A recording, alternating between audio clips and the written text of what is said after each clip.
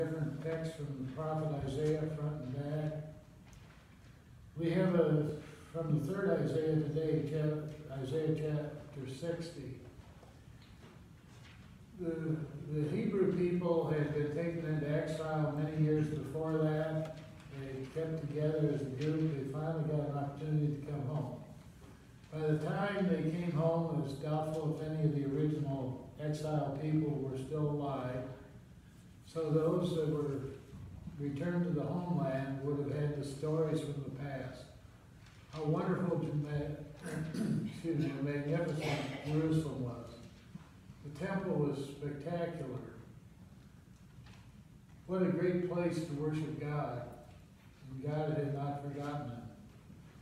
But now they come home and they find, well, maybe things weren't what they thought they were going to be. The walls of Jerusalem are in shatters and crumbled. The temple was smashed. Other people had moved in and are living there. What are they going to do?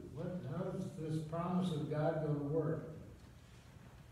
And a promise that Isaiah says is not immediately, but it's going to happen. And I think we can say that it happened at Christmas time. Arise, shine, your light has come. The Lord's glory is shone upon you.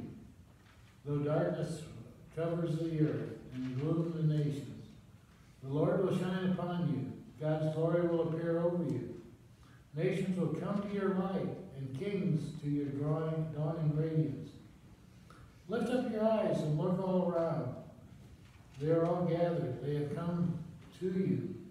Your sons and daughters from far away, and your daughters on caregivers' hips. Then you will see and be radiant. Your heart will tremble and open wide, Because the sea's abundance will be turned over to you. The nation's wealth will come to you. Countless camels will cover your land, young camels from Midian and Ephah. They will all come from Sheba, carrying gold and incense, proclaiming the Lord's presence. Sounds like a promise, doesn't it? A prophecy of what we celebrate at Christmas, Epiphany, and all these times. One of the expressions of Jesus is He is the light of the world. And that He is the light that came, not as expected, but in the most humble beginnings. We heard Luke's story on Christmas Eve of the birth of Bethlehem. Now we hear Matthew's account, and somewhat different. After Jesus was born in Bethlehem in the territory of Judea during the rule of King Herod, Magi came from the east to Jerusalem. They asked, "Where is this newborn King of the Jews? We have seen his star in the east, and we have come to honor him." When King Herod heard this, he was troubled, and everyone in Jerusalem was troubled with him. He gathered all the chief priests and the legal experts and asked them where the Christ was to be born. They said, "In Bethlehem in Judea, for this is what the prophet wrote. You, Bethlehem, land of Judah, by no means are you least among the rulers of Judah, because from you will come one who governs, who will shepherd my people Israel."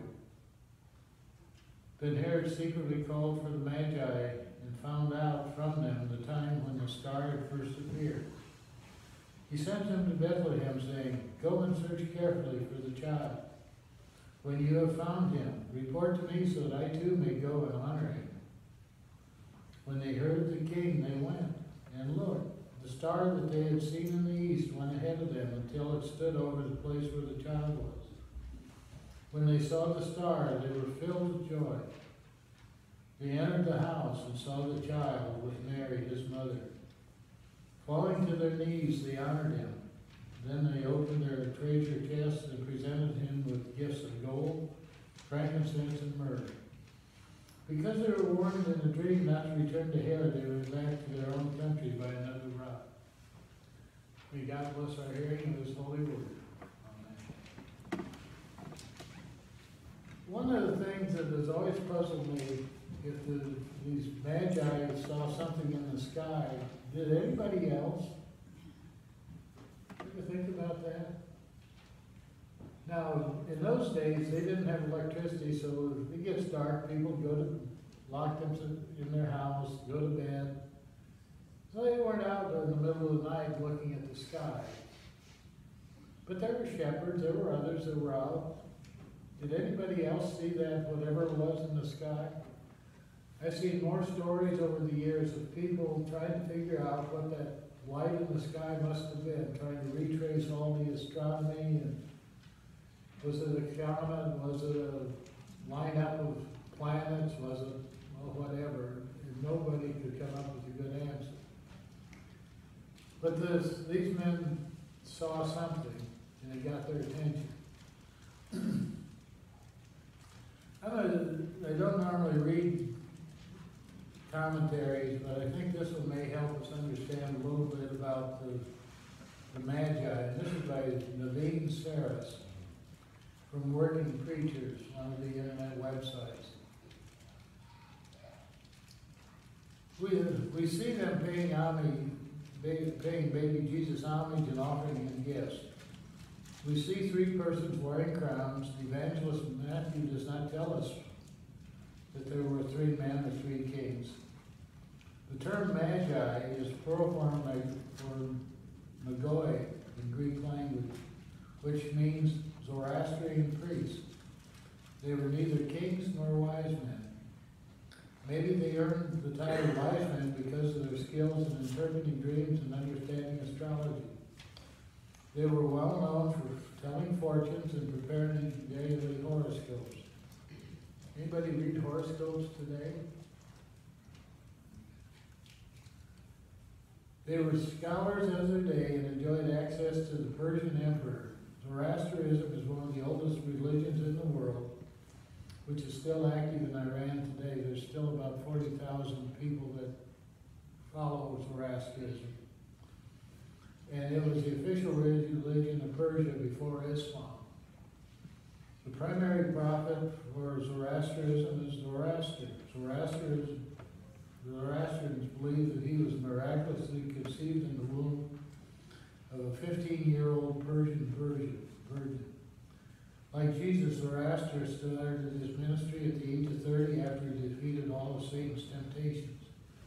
He predicts that other virgins would conceive additional divinely appointed prophets as history unfolded. Zoroastrian priests believed that they could foretell these miraculous births by reading the stars. Like the Jews, Zoroastrian priests were anticipating the birth of the true Savior.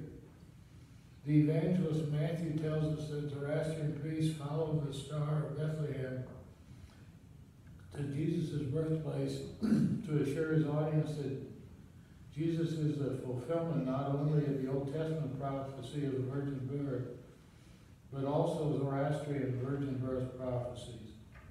The Gentile Magi recognize Jesus' divinity and kingship. Matthew presents Jesus as an expected king of the Jews and the Gentiles.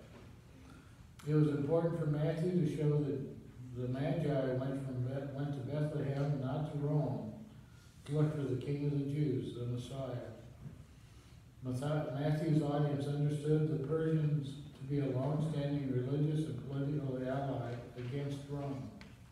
So they had that in common.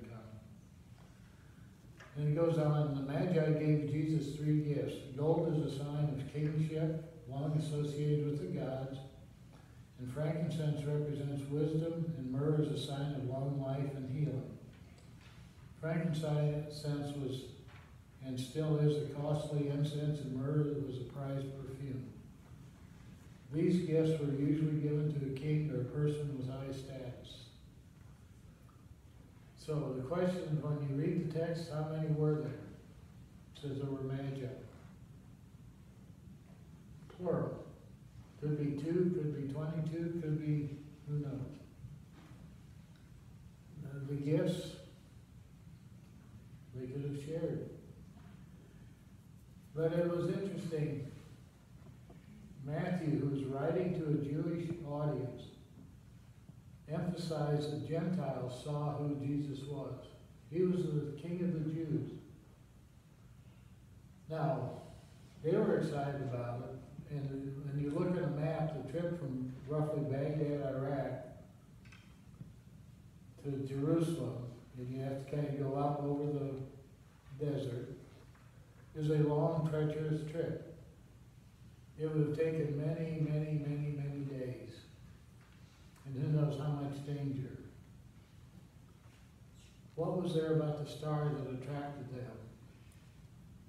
That they were willing to risk life and limb to go there. Interesting things to think about. But Jesus was for the outsider. He came to the poor shepherds, as we hear in Luke. He came to the Magi. What about the imperial house? Herod, the high priest. He was a problem child. We got to get rid of this problem. Herod was not a nice person, and that's putting it mildly. But he viewed it as a threat. But God took care of Jesus then. God took care of the Magi. God takes care of us. And so when we come to the table, we are celebrating this birth, that we as Gentiles can worship the King of the Jews, Jesus Christ, our Lord and Savior, who came, who taught, who gave his life for each and every one of us.